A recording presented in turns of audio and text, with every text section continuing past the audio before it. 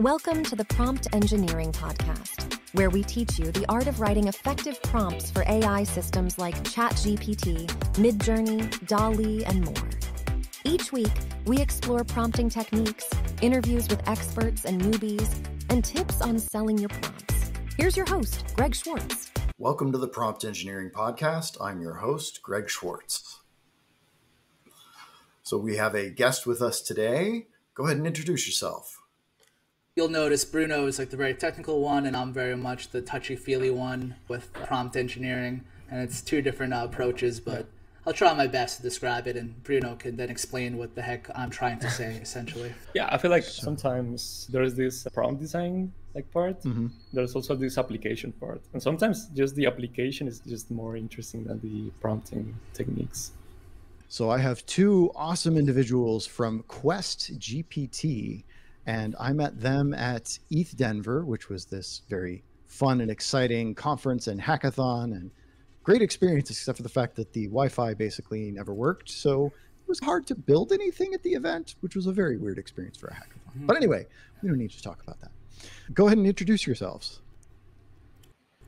I'm Adam Boyle. Nice to meet everyone. Nice to meet you, Greg. I met Bruno at ETH Denver at the hackathon. I have a background in solution engineering. I'm essentially a demo guy. I'm a highly paid Vanna White. I say, click this button, do this button, selling sort of AI, machine learning software for a long time.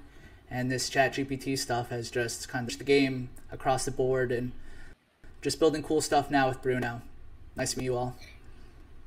I'm Bruno. I have a background in neuroscience, and I've been doing software development for quite some time now. I'm a CTO at the Community One, where we develop products for community management. I'm working with Adam now. It's nice to be here. Awesome. So Adam and Bruno, how did you first learn about ChatGPT and prompt engineering? Must have heard it through the internet just going nuts. I was definitely late to it overall. Just slowly but surely my YouTube started to get full with how to create side hustles with ChatGPT, because I'm a little bit of a side hustler myself. I had a best man speech I had to write. So I had a wedding coming up. And I was like, oh, maybe this could be useful. And that was sort of her first foray into ChatGPT. I was trying to write a speech, and it took a while, and I really tested the limits, but that's how I got familiar with it. And that's when I really started to learn what it was all about. Oh, that's awesome. That is the first speech, particularly best man speech, but even just speech that I've heard of being written with ChatGPT. So I have to ask then, how did it go? It went really well. At first it was for fun. It's like, okay, write me a best man speech. And I was blown away by just how good of a decent speech it was. But then I was curious what this thing was capable of. So I told ChatGPT, make it subtly obvious that I'm in love with the bride. And then ChatGPT started to show some jealousy. And I'm like, make it more obvious. Make it a little bit more angry. And slowly but surely, you learn how to interact with ChatGPT, and it was like, you don't deserve her. Really, you don't. I do. And I really pushed the boundaries, and I was like, write it in Trump's voice. So Trump's giving the speech. Oh, wow. Then I wanted to break it. I was like, write it as if you were a Tyrannosaurus Rex and you're hungry. And it was still bringing in jokes where it's, I'm hungry, and I bite when I'm hungry. Just kidding, ha. So that's really where I saw how far you could stretch this thing. And then I used it to even write a couple jokes that went really well. I was pretty surprised. The one particular joke, I have to give ChatGPT the credit for it, but it said, Mike, I'm not going to say that you're the best guy ever, but every day are you trying to become a better person than you were the day before? Like, also no, you're not, also no. And it was pretty good. It really helped. It really did. I used ChatGPT, I used some other things online, and then I did honestly write a little bit of myself, but it was useful. I've been using it ever since. That's amazing. Wow. Bruno, how about you? Yeah, it's such a cool story. I don't have a cool story for this. Basically, been using it for summarizing papers and trying to do a lot of things much less time. Pretty cool. Okay. Yeah, that's definitely going to be a hard story to beat. I don't think I've heard one that good before. So well done, Adam. I was just lazy. It was a meaningful moment in my life, and I didn't want to do it myself. So technology, AI. So we're building a game master storyteller that can develop interesting, engaging, and fun story for people to play with. A lot of people want to get like into games like Dungeons and Dragons, especially with the movie that just came out. Yeah, and but there's so much prep to do, and sometimes people just don't want to do it. And if you're not interested in being the storyteller, then it's hard to find a storyteller. So we're trying to like fill this void, especially for people who want to like solo roleplay. That's also like a very untapped market. Also like for multiplayer experiences. That's what QuestGPT is. One of the pitfalls that we sometimes encounter when building like these conversations, these stories, like it's kind of loop thing, where we also take what the player has said in the past as part of our prompt, is that the AI may learn patterns that you don't want it to learn during the conversations. So you have to take steps to mitigate that happening. Like look for patterns that you do not want, or like constrain it so that it will only keep the ones that you really want. What's an example of a pattern that you wouldn't want, either in QuestGPT or something else? For example, once we had a hard time debugging this because we thought this was a bug. But basically, the way we were designing this prompt, sometimes the DM thought it was talking to itself. The AI thought it was talking to itself when generating something. So sometimes we would just ask it something, I would repeat the same thing. I think you were here during some of these tests. Oh, yes, I do remember seeing that in some of the play tests. I remember one of the players was going to walk in the room and it says like, you walk in the room. And that was it. And it was just like, what happened? And I noticed it getting almost worse, or I see what you mean by sort of reinforcing these patterns, because it would happen once and it wouldn't be a big deal. And it would just be sort of maybe a blip, or we thought it was hallucination, or I thought it was a bug as well. But then it would happen more and more often. But that was really just GPT or the GPT model teaching itself that, oh, this is acceptable, let's keep doing it, essentially. Wow. So it got stuck in kind of the wrong thing. That's so interesting. Yeah. So we basically, the way we feed the data, we had to change it. So we made it impossible these kind of patterns to happen. And we also, when you talk to the DM, you only see like one agent interacting with you, but there's more than that behind it, right? So we're also looking for patterns that we want to exclude from its memory, so it doesn't reinforce themselves. I find that's sort of one of the more just larger, broad pitfalls of ChatGPT and these models, is that the second it gets a bad idea in its head, it's like really hard to get it out. If I include one bad sentence, one bad thing about the thing I'm trying to describe, it will sort of in the well, so to speak, for the responses soon after. So there's this concept of like N-shot learning, right? Sometimes when you want the AI to do a specific thing, you can give it examples. Ideally, you don't need to give it any example. That's zero shot, right? And the number of examples is the N. So like one shot, one example, two shot, two examples, like 2 rounds of a task. And you just add more examples the more you want to constrain or make sure that the AI has a very well-defined idea of what it's supposed to do and how it's supposed to do it. So if you introduce like bad patterns, it also treats them as like a one-shot, N-shot. So you end up reinforcing the wrong thing. You need to be very careful, especially if you're like into long conversations kind of thing, storytelling. You don't want to make a very conscious effort to mitigate these bad examples. Yeah, it's interesting. For the listener, just so you have some context on this technique that we're talking about, shot prompting. So an example of that would be zero shot is you don't provide an example. So you just say, I don't know, what color is a robin's egg?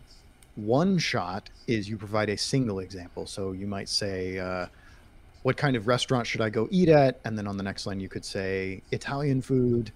And then after that, you could say, I'm hungry for lunch. What kind of restaurant should I go eat at? And so it'll say, I have sort of this call and response of, a question about where should I go eat? And then a response of, here's a cuisine. You just asked me another question in that same vein, so let me give you another kind of cuisine. It's pretty smart at picking up patterns. Few shot or N shot, there's a bunch of different names for it, is when you provide more than one example. So I did this with sales assist that I put. And so I literally said, okay, this prompt that someone is selling, its type is job searching. This spelling, its type is entertainment, and whatever the case may be. And then I could feed it a list and say, here are 40 more prompt titles. Tell me the type for each one, and it would return that because of the training that was done with this few shot prompting. It's amazing, like the amount of effort that would have taken with traditional machine learning versus here are 3 examples. You're fine. You'll figure it out. I'd have to look at the exact number that I did for that analysis, but it was 5,200 and something.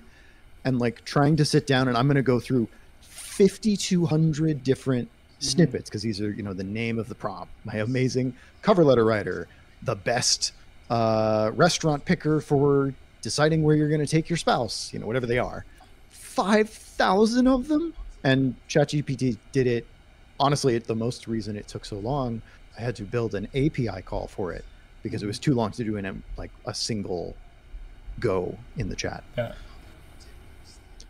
Are there other techniques that you all have used? I think we're doing something really unique with QuestGPT, and this is where, Bruno being like brilliant, he's doing this. If he wasn't doing this, he'd be building like Android bodies. I know a lot of use cases right now where you're trying to use ChatGPT to interact with it in a storytelling mode and almost not have it learn too much. It's very interesting. It goes against a lot of the other use cases. I'm finding a tremendous amount of use around just speeding up traditional work. For me, it's just in my regular life has been just incredibly powerful.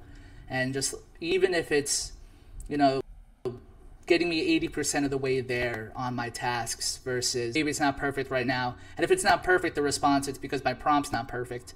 But that's personally where I've been growing a lot lately. There's no distinction between work, fun, and like side hobby. Awesome.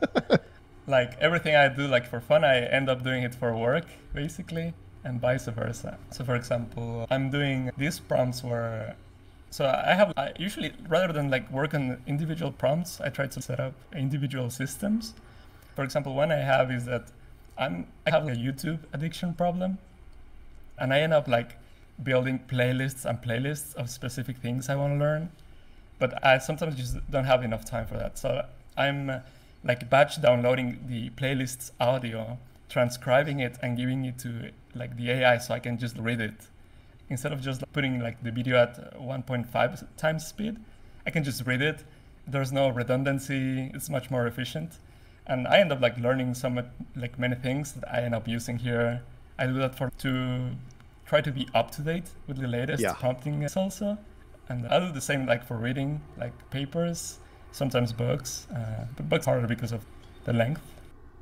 Interesting. And making sure I'm understanding, you are pulling down the audio using a transcription, and then are you using GPT to do a summarization? I'm pulling the audio, I'm transcribing it, and then I'm like feeding it to the API. Yeah. Usually I have the text, so I just copy it to the web UI. I'm paying for the plus thing. And usually I just want to learn like very specific things, so I just write them there. Speaking of some of these things, let's talk about the prompts that you gave me. It's this now classic use of telling ChatGPT like who they are, but I've been experimenting with giving them sort of 2 hats at once. So I'm often wearing 2-3 hats. I can ChatGPT also be multiple people at once as well. So in this particular prompt, I'm telling them that our graphic designer and they're a social media manager generating images to go along with your Twitter campaign. And then I had to explain what Midjourney was. I think with the model I was using, it may not be so up to date, but it helped by saying Midjourney is an app that can generate AI art from short prompts that describe simple images. I found it helpful. This way it was thinking like a social media manager. It's going to write me tweets like a social media manager, but it's also a graphic designer, so it's thinking about how to describe images, generate images, because my goal for this prompt was for it to not only write tweets for me, but write prompts for Midjourney that would respond to the tweets. And it could be very basic, but the tweets about communities get together, give me a tweet, if the tweet's positive, give me a positive image. If the tweet is angry, give me an angry image, whatever it is, as a way to kind of things along. So you'll notice in the bottom part of the tweet, I'm like, write tweets based off of the following topic. I just dumped a bunch of, this is sort of a lazy prompt, but I just dumped a bunch of text laying around that I had written for the website and other things that were attention grabbing. It's a lot of the best all at once.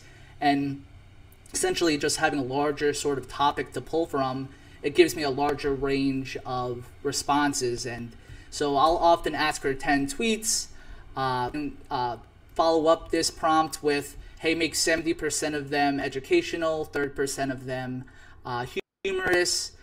And I'll also feed it my specific Midjourney prompt image, so my design language that I'm trying to figure out for branding purposes. So I'm like in love with pixel art right now, and with QuestGPT Twitter page, we're kind of that pixel art right now. So I'm essentially, I did a lot of work to sort of a prompt that would put out things that 1 out of 4 times at least gives me a very good image using Midjourney. And so essentially it'll put out a long set of columns, and then I'll copy and paste that into Google Sheets, and then I'm off to the races. I could just copy and paste the one cell directly into Midjourney. It has the prompt language, everything in it. And then once again, I'll also follow up with, write me 5 more, but make it about how AI can be ethical or good, or write me 5 more about how it could add to your bottom line or improve ROI. So it has its main mission, it's familiar with gist, but I can pepper in, steer it and get some more stylized tweets out of it. So my goal is really to just stuff laying around, use a UI, just go to it, type in sort of my language in my UI, like, okay, this week's tweets will have a bent based off of building community, or based off of, will AI kill us? And I just type that in, and my prompt will do the rest, and it'll give me a good amount of tweets that I could just copy and paste and go on with my day, essentially, and focus on more important things, focus on that human interaction versus just writing ad copy, essentially. That's awesome. Okay, so for the listeners who can't see this, let me just read this off. Pretend you're a graphic designer and a social marketing media manager generating creative images to go with your Twitter campaign tweets using an AI app called Midjourney. And then he goes on to describe Midjourney. And then write Twitter tweets for the next 5 days based on the following topic, quote, custom AI RPG game master, similar to D&D, dive into the world of custom AI RPG game masters for your Web3 community. Engage your members like never before with tailored adventures, and then some emoji and a hashtag. And then at the end is an actual Midjourney prompt, so /imagine prompt, : a digital dungeon master AI sitting behind a table with a Web3 community logo, style of Owlboy pixel art, epic 8K resolution 3000, et cetera, et cetera. I don't need to keep going. 8K pixel art. I'm very proud of that 8K one. 8K pixel art. Interesting. Yep. Yeah, that cracks me up. Works. Don't ask questions. That's one of the things that I have been really interested in investigating, is like, particularly with the role-playing technique, which, sorry, listeners, by the way, that's what that's called. The pretend you are a graphic designer or a social media manager or both. That's called role playing. It's also called act as. There are lots of different names for things. But by telling ChatGPT to pretend they are that person or to act as that kind of person, the community has found you get massively better results. People are playing with, nuances like, you're a graphic designer with 10 years of experience about layout and colors and whatever the case may be. And so people are trying to figure out, like, what makes a difference? Why does it make a difference? How do we use this the best way? And it's so interesting to me, the tweaks that you can try to sort of get into the psychology, in air quotes, of ChatGPT. Yeah, and I think there's also this regenerative aspect where sometimes it doesn't give me exactly what I want, but I'll try a couple times, and then where it's hitting my vibe, that's when I'll say, hit me with 5 more tweets. Hit me with 5 more tweets based off of this, because it figured it out at that moment. Awesome, let's keep the party going. But yeah, a certain amount of unpredictability, and like you're saying, a small tweak, even or how it's feeling that day. You don't even have to change the language. It's interesting. That actually brings up one of the parameters, and I'm curious if you all are using it, temperature and top P, which basically change how random and how creative, in air quotes, ChatGPT is. Are those things you're using at all in QuestGPT or any of your backends? Because obviously, unless you're using Playground, you can't actually change that value. Yeah, we're using all of them and even a bit more. So temperature is very important for us. So for example, we have different kinds of products. One is QuestGPT, but we also have this one where it's basically like an FAQ bot right now. So it's used to inform people about certain things, right? So for us, temperature is like one of the knobs we can tune to say, okay, like how engaging do we want it to be, but also like how correct and predictable do we want it to be. So if we want to inform people, we want it to be like predictable, maybe not as boring. So we won't go like temperature 0, of course. But in the case of QuestGPT, we want different temperatures for different things. For example, one of the things we do is we have this like character creation menu where we like dynamically generate descriptions of your character based on some like personality test, basically. And for that, we want it to be like funny and to be like all out. So nice. We want that to be like higher temperature for that. But when we're storytelling, of course, we want it to be engaging. But if you like get it to be too hot, like it'll lose its purpose at some point. Like it'll forget what it's trying to do. So we want to not let that to be too hot. Then there's other kinds of parameters, ones that control like how repetitive it is, like how in track it thinks itself. Do you want it to be like to imagine new things, or do you want to just specifically stay on course? We were first working on QuestGPT at ETH Denver. You want ChatGPT to keep the dungeon master hat on. You want to have a certain amount of creativity in the storytelling. So it was quite a balancing act as far as, a wonderful story, like let story go a little crazy, but don't ever forget who you are, ever, because it'll ruin the experience, essentially. It was pretty funny. We saw some wild things happening. I think that's one of the more fun parts of experimenting with this stuff is the temperature setting. But a lovely thing that they included in the SDK allow us to play with that. Yeah, definitely. And I'm curious, you mentioned that QuestGPT actually, even though it appears to have one agent, it's actually multiple. Is that part of the reason you have multiple agents? So one agent can have a high temperature? So it depends on what you define as an agent. We like to think about agents as the entity that does this specific thing, but also holds this specific set of memories. So if you're giving it a different set of memories and it has a different purpose, yeah, that's a different agent. But if you're just like, it's kind of part of the same thing, then it could as well be called the same agent. But yeah, but I feel like it could be like the same DM that's making up your description, your character flavor text. Then we want it to be a higher temperature when we are generating this completion. But as for the storytelling, it could as well be called the same agent, but we're like having a different set of parameters for this. Yeah, I noticed during the character creation, there would be like strange quirks about the character. Like the character is also afraid of spiders.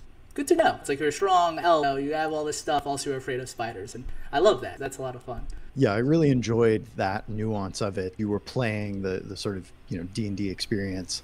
That was a lot of fun to see. Yeah, it's coming along, learning a lot. It's super fun. It was a problem when we first kind of working because all we wanted to do was play with it. Yeah. And it might be worth mentioning the prompt engineering around the NFT generation, Bruno, because there was a lot of temperature there as well, or cajoling as far as getting the right prompt, then getting the right art style. If you know about like AI generation models, for example, Midjourney is much better and it's much easier to talk to it. So you have to like take into account if you're linking multiple AIs. Of course, you need to change your prompt, but also change like your parameters. So we kind of do is like, okay, we want it to be this kind of description. We want to focus on this set of things. And with DALL-E, it's one thing to get like predictable responses out of ChatGPT, but it's a whole nother thing to get predictable art out of an AI art generator. And for us to consistently get healthy, good, fun-looking NFTs, I think was just sort of the most impressive things we did during that time, truly.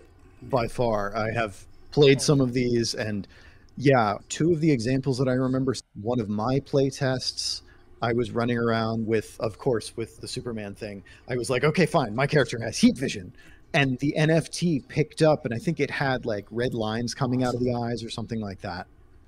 And then another one where somebody stabbed a dragon with a sword, and the NFT actually showed that specific action in it. Part of what amazed me was that was not generate the NFT right after doing that.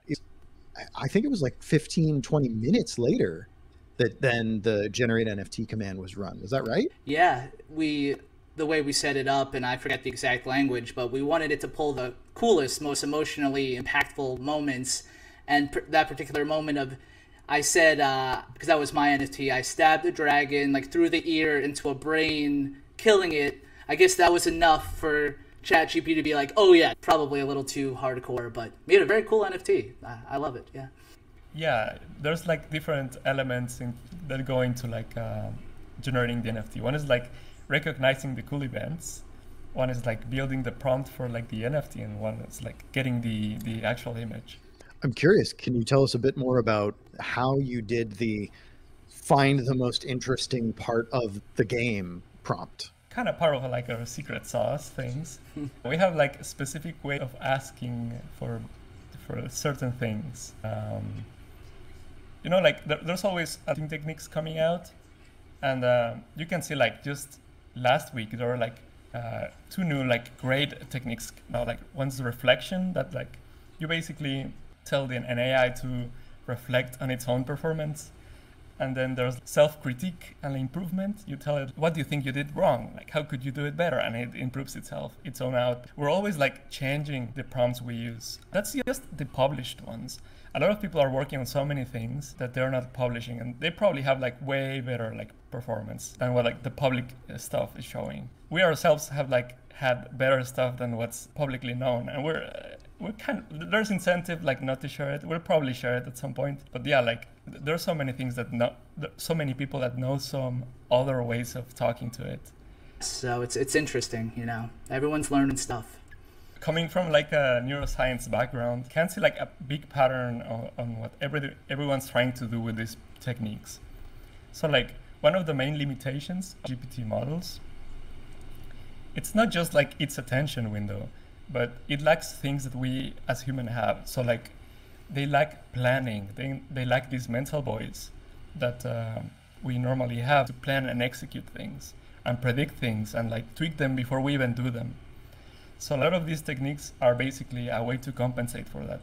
For example, chain of thought is a way of telling the AI, okay, do this, but like go step by step.